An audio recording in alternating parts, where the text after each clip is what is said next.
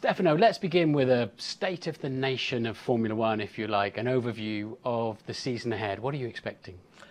Well, actually, Martin, thanks for that question. I think that, as always, every time, every year when we start a new season, there is something that has to be taken to another level, thinking about the strategy and where we are today and what we should be in the future. I think that today, for one, is a great moment. Thanks to everyone, I think that F1 never been so strong. We see that in terms of what we can see around the world, in terms of growth of our audience, younger audience, more diversified audience. We can see that with regard to the attention of partners, to the attention of new broadcasters and media wants to, develop the news of Formula around the world. We see because we have new promoters. We see because we have so many requests from all around the world. And I think that these are all signs of a great health of Formula One. 23 Grand Prix, including 6 sprint races, 29 starts. F1-wise, what are you most looking forward to in 2023? On the track, a super exciting season. We really hope to see wheel-to-wheel driving. You are the master on that. You know that this will make the excitement of everyone looking at on the track, on the action, on the drivers. And this is really what I really hope to see. And I'm sure that the basis for this are there. We have already seen something last year with the new technical regulation that allowed the drivers to be closer and to fight. And we had incredible events in Grand Prix last year that I really hope that next year, with another year of evolution of this car, even if there will be some changes on, mainly on the floors and so on, I'm expecting to see that happening on the track. One of the big stories is going to be the Las Vegas Grand Prix. That's big for F1, isn't it? Well, I think so. I mean, it will be big because I can tell you what I'm living since last year when we start to prepare that event. It's getting huge in US. It's a serious investment on liberty from our shareholder because, as you know, we are really totally dedicated to show that there is the right place to be to develop the sport in United States. So it will be great. I can tell you that everyone wants to be there. And we are preparing that in a very professional way because we know that there will be, the lens that will be quite big there. And we need to be in a place that is not used to have that kind of event. Vegas normally in the different resort is great to organize local within the different casinos, the different hotels, but this will be the first big event that will be basically uniting everyone around Formula One. Red Bull's aero penalty because of the cost cap issues, how much do you think that will affect their performance in 2023? That's a good question because if you hear teams, everyone has a different opinion. Of course, the debate is really relevant for the federation to tackle on that because I want to respect the role that we have. We are the commercial right holder, they are the regulator. And I think that when we're talking about penalties that, by the way, were discussed within the teams when the financial regulation will be done has been always a debate. I mean, it is a financial penalty with regard to a sporting penalty more relevant one on the other. So I think that is a point on which I see there will be a lot of attention this year. I see that, first of all, we don't have to forget one thing, that the step change of financial regulation for one has been a step change in the governance of that sport. And I was thinking that we could have even more problem to manage because the dimension of the complexity, it is really huge. Are you expecting any other teams to have breached the 2022 cost cap regulations? Well, I think that is a point of attention, mainly because what we have discussed together is that for the credibility of the sport, this kind of action to check if everyone is respecting that rule has to be done earlier than later. So we are discussing, and this is on the FIA side, to make sure that the control and the certification will be done much earlier, because the effect on, and if some teams will be out of it, has to be done in a proper way in the shorter time as possible to be more credible. We see other sports that are tackling the financial regulation with, in my opinion, too long time for a reaction, and this is not good. But you must be hoping we don't have. It's quite a bad smell for Formula One, isn't it? Because if it looks like a team is. No, I agree with you. You must be quite nervous about that. I'm more than nervous. I'm pretty sure that everyone is understanding now what is the effect if there is something not going well in that dimension that is new. So I totally agree that the focus on this aspect will be very big. Stefano, there's a bit of driver movement this year. 3 new drivers coming to the grid, Nick De Vries, Oscar Piastri and Logan Sargent.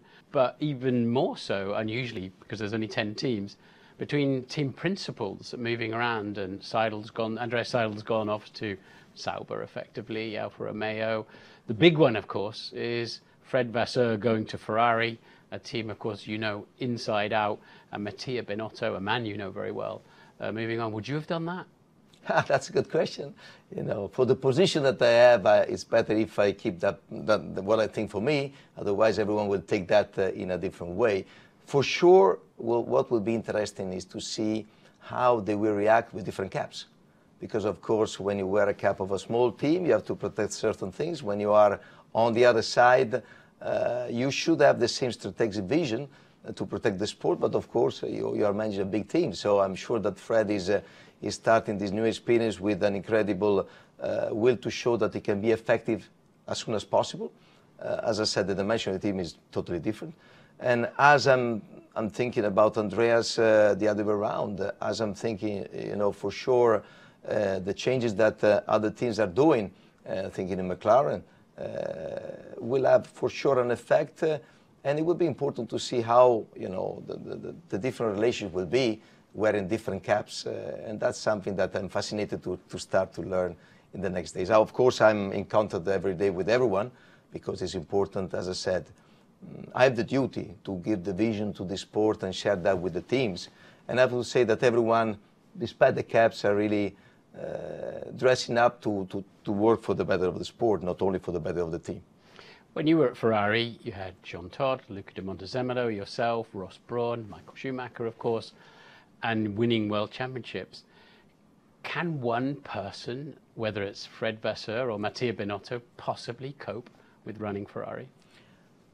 I do believe that in this Formula One of today is even, I would say, much more complex than what it was in the past. One person has to have the duty to create the right team.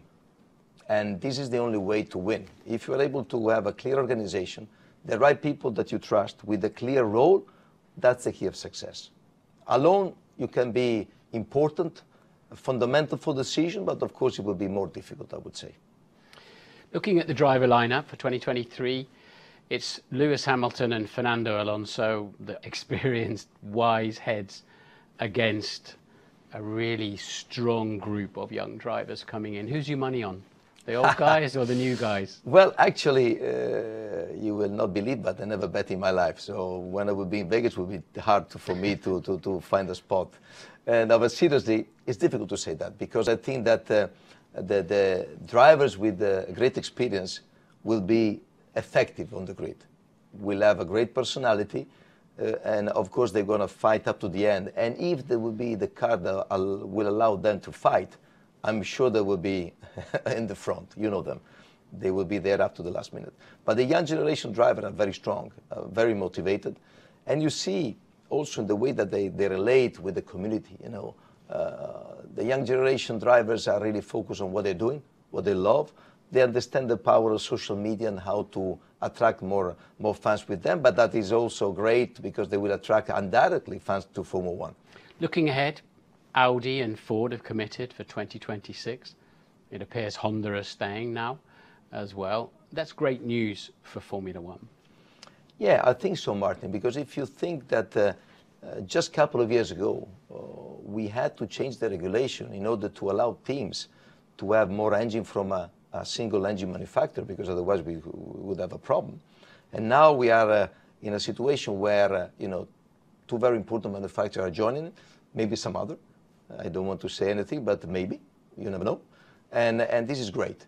Of course, the focus will be to keep the right balance between teams, constructor, manufacturer, to shape the sport in the right way that we want.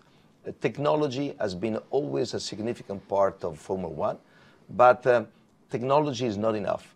To believe that only technology is, or only technology can be connected to Formula One would be a mistake. We are a sport entertainment where technology is part of it. We are not just a dyno R&D test for manufacturer, because the emotional side, if you miss that, the sport will collapse. So that is great news. Everyone is coming because I believe that everyone is recognizing the power of today of Formula One, and also the right, I believe, choice in terms of technology that are related to our hybridization and sustainable fuel approach versus the future. So I think that's the mix of the reason why we see such an incredible attention from the manufacturer coming in Formula One. Porsche, they had the near miss with Red Bull, who have gone with Ford now, of course. Is that over with Porsche coming back to Formula One? It would be easy to say for me, just check with them. But I think that Porsche is really thinking if there are opportunities that can be available for them. Of course, the more the time is passing and the more difficult it is to be effective with a technical and a commercial proposition. But I really hope that we can have some more news in the short term. That's new power units. Let's talk about new teams. With my fan cap on and my TV cap on, the Andretti dynasty on the grid with General Motors and Cadillac. Surely that's going to be welcomed with open arms. What's not to like about that? No, first of all, we are very welcome of everyone that is bringing value to the racing. But you know, you are talking about Andretti, who I know them very, very well. Of course, Mario and Michael since many, many years. That is not a problem of not welcoming, because that has been a wrong wording. I think, you know, we need to respect everyone. I mean, there were teams like Mario Andretti and Michael Andretti that were very vocal about their will to enter in Formula One. In my view, not smart to say that the teams are greedy to protect themselves, but that's my opinion. But there are others that are much less vocal that would like to come in Formula One. So there is a process to respect. And we will make sure, together with the FIA, that the process will be respected. And if all the elements are there, they will be very welcome. There will be a lot of dimension to consider. And we don't have to overreact because someone is pushing the system. We need to take action because, as you know, I believe that today what is more vital is to protect the growth of the sport and also the sustainability of the team that have invested in Formula One in the times where things were different. So the value of that investment today for the pure commercial point of view is much more different than was just a couple of years ago. So I think that the process that will be done seriously, in the right way, and no one can put that with the anxiety to take the right decision because someone is shouting and some other is less shouting. I do believe that you know, this is a great sign that Formula One, you know, is becoming the center of a lot of attention for someone that before was not really very attracted by us. Have the Andrettis played a poor hand, being aggressive openly in the media? Have they annoyed you? I've discussed that with them very openly, and I said to them that I would have acted in a different way. With 5 Northern American races, adding in Mexico and Canada, of course, yeah, having an American team, another American team, we've got Haas, of course, but would be quite attractive, I imagine. Well, yeah, but I would say we need to be prudent. I mean, as I said, it seems that there is a personal negative attack on Andretti. That is not the case, by the way. It's not the case. We need to be serious and professional in evaluating all the elements. And you know, now more and more, if you're able to join the family of Formula One, you need to be really strong in terms of sustainable plan for the future. What has been one of the problems of the past years? You know, we had so many teams coming in and coming out, and we need to make sure that we protect that for the future, for the best of the sport, and that's it. It seems clear to me that over the last year, there's been some friction between the FIA and Formula One, a little bit of positioning as to who's really running this show. Well, I think that, you know, with Mohammed Ben Sulayem coming as a new president last year, it was clear that, as normal, when there is a new president coming into the place, there is a manifesto that he has to respect because that was his proposition in front of the members that has voted him. And there is the need to, and the time to adjust, to have the right team, to assess the right role within the FIA with regard to what is the role in the F1 Championship. And there's no secret to say that the key of success of our sport is to have everyone doing his own job and making sure that we do it in the right way for the benefit of the growth of the sport. any kind of personalism, any kind of thing that is not helpful for that, it doesn't make any need to comment because, as I said, we have all the interest to make sure that our sport is growing. And we have to do a better job as a commercial shareholder. The team and the driver has to do their own job to make that in the right way. And the same is for the FIA, that has 1 year to develop, to grow, to work on a new team, and they have to deliver the job because everyone put his credibility on the hands of the other. We are all united on that. If someone is not doing the right job, it will be a problem. The President, Mohammed Ben Salem, you mentioned, has made some very punchy comments, but it appears that he's now stepping back from the day-to-day FIA aspect of Formula One. How do you feel about that? Are you pleased about that? No, I think we discussed with Mohammed on that respect. Of course, he is the President of FIA. The President of FIA is a big role. I mean, he has many championships. He has a big role with the mobility. And I think that his action will be to stay connected with the strategic level, as it should be. And there will be people running the day by day, as we have in our organization. So I'm expecting, of course, as always, to be on touch with him in order to discuss the future of our sport for sure. Liberty, the owners of F1, who you work for, of course, sent a very punchy legal letter that was leaked a little bit to the President. Was that the final straw? No, I think that it was important to clarify the role of each of us. And I think that there's no other things to comment because I think that, you know, as I said, we need to stay focused on what we believe is right for the growth of the sport. And we believe that even if it was just, let's say, a news that was not a news, if I may say, the value of our sport is growing, we should be all happy because that means that we all are doing a great job. If we think back to Abu Dhabi 2021, the fiasco there, and through some other issues that have happened, you know, Max not understanding whether he was the world champion or not in Japan, and any number of things, they need tidying up all of those aspects. We can't let the fans down like that.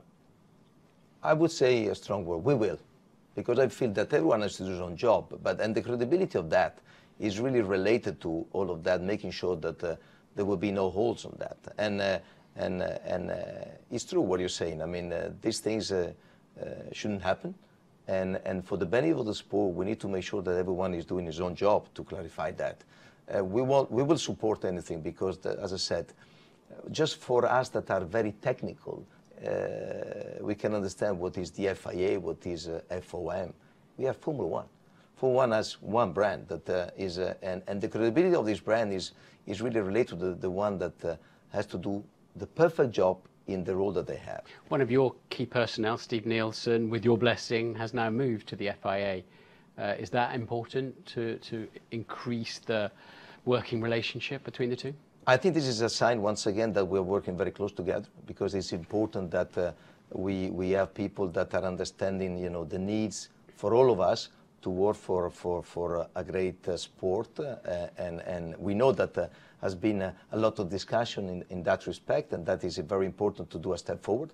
And that will show, once again, that united we can do a greater job, and that is the only way to go. The FIA put out a tender for new teams to apply.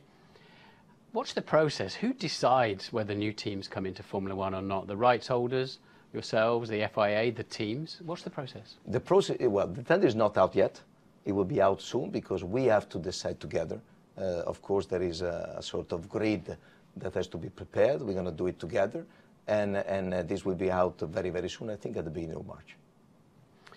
One of the things the President commented on was the potential sale price of Formula One. Is Formula One for sale? Well, that's a question that you should ask to my shareholder, but I don't think so because we are investing in Formula One. You see what we put in terms of real money in, for example, in Las Vegas. We bought a piece of land of 240 million. We are building new facilities there, so we're going to invest more than $500 million there.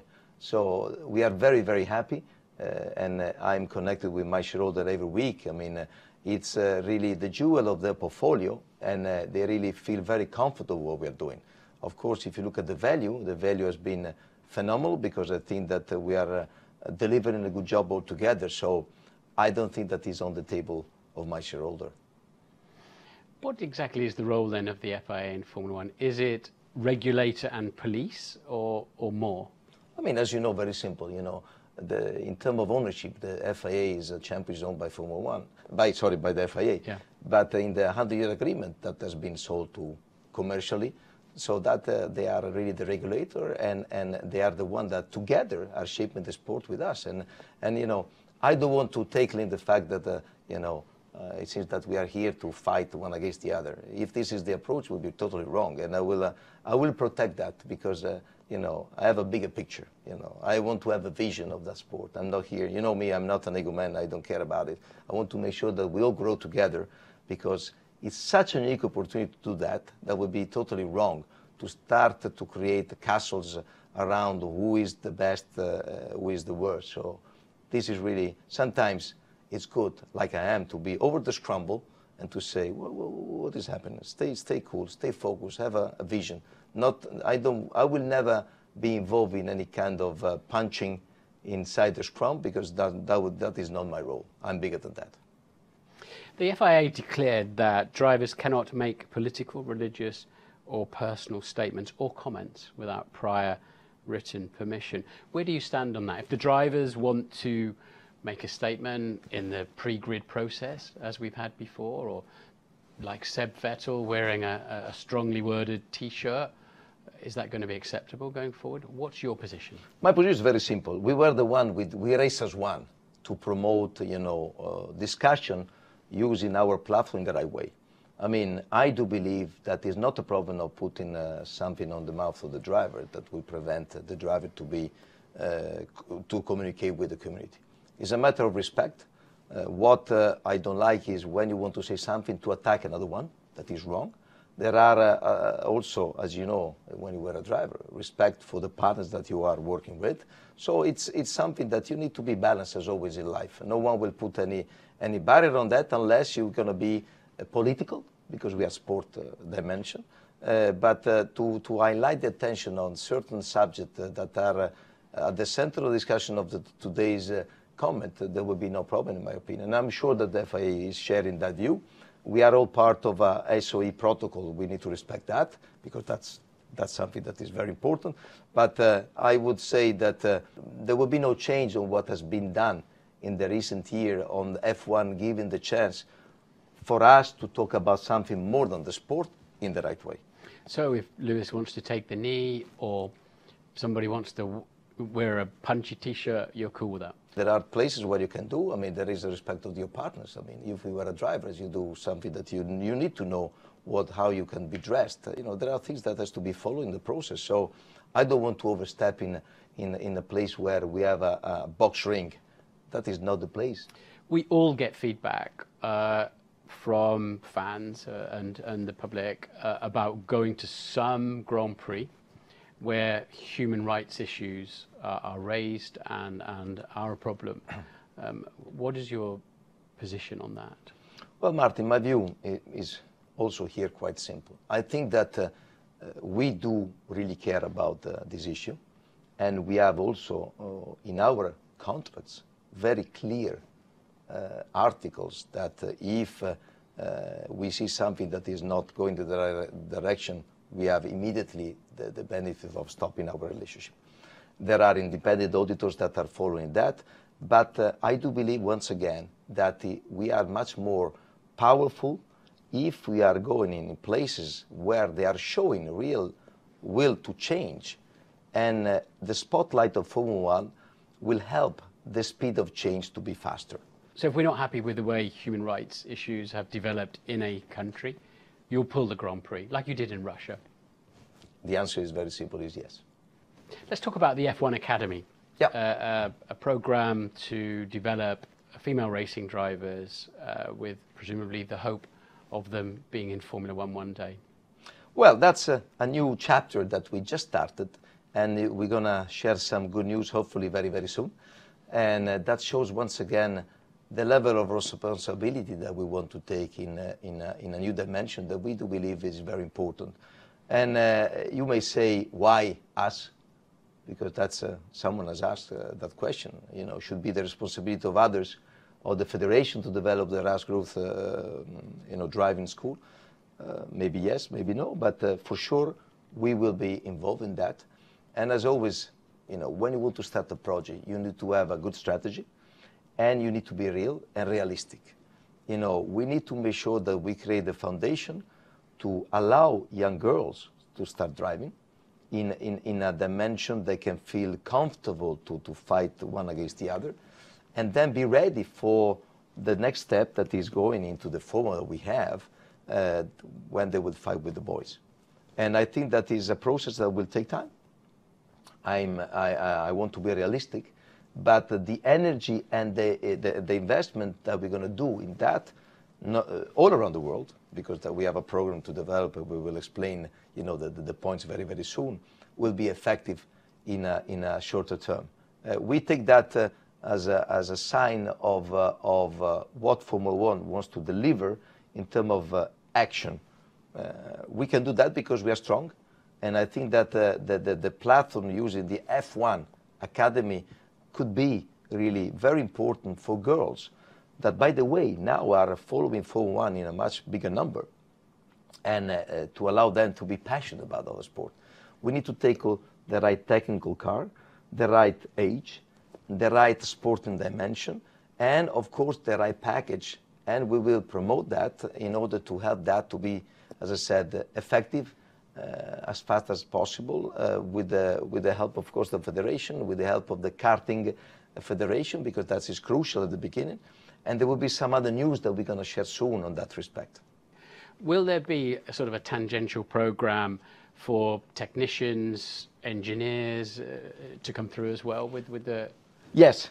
I have to say that on that respect, already F1 teams, in terms of their diversity approach versus our business, has started, and you see visually, to have women into the teams as an engineers, as mechanics, as technicians, and this is great. This is part of our diversity and inclusion program that we are pushing together.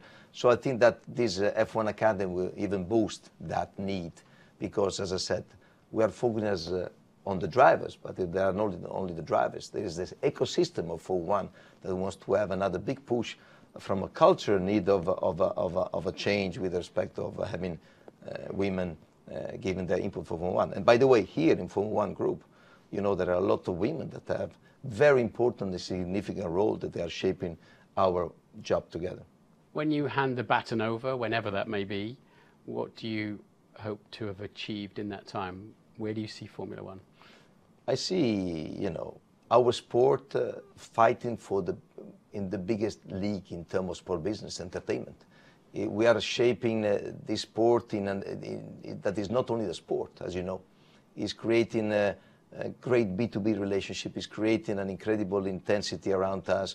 We are having different worlds that are coming in F1 because that's the place to be. We have music, we have business, we have partners. We have movie. So that's really what I want to see this growing. Let's talk about you. The grass does not grow under your feet. You're all over the world all the time. Enjoying it? Yeah, I would say I'm enjoying it. As you know, if I don't enjoy it, I would say the privilege of saying, well, that is not anymore my time. I think that I want to share my enthusiasm. I want to share the fact that if you don't lead by example, you're not effective. And I really enjoy to shape this sport in the way that I believe everyone has to give a contribution. It's not anymore the time of one man that is shaping everything. It's the time, I believe, for someone, in this case me, that has to make sure that the system is growing, and everyone feels that as a responsibility, because I said to our people here, we need to think big. And if you don't think big, and if you don't have the right people around that think big, it will be very difficult. But as I said, I feel blessed, and I'm very proud of being in this position, in this moment, because it's a unique experience, private and professional, in a great moment of my life. You're starting year 3 as the boss of F1. Any regrets so far?